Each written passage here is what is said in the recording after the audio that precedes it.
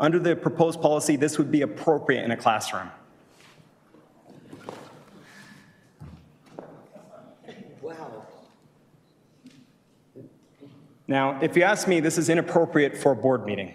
If you have a dress code policy that allows us in a classroom, it does not promote a safe classroom environment, as well as limiting the amount of distractions in the classroom.